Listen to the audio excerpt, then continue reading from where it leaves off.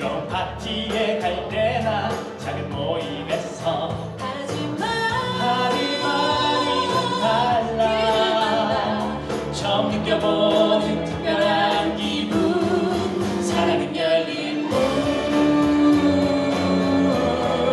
사랑은 열린 문 사랑은 열린 문 우리 함께 사랑은 열린 문.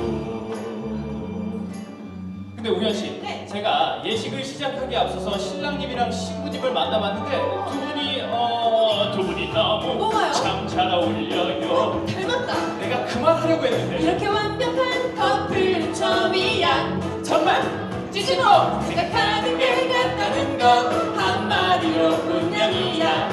두 분은 저 천생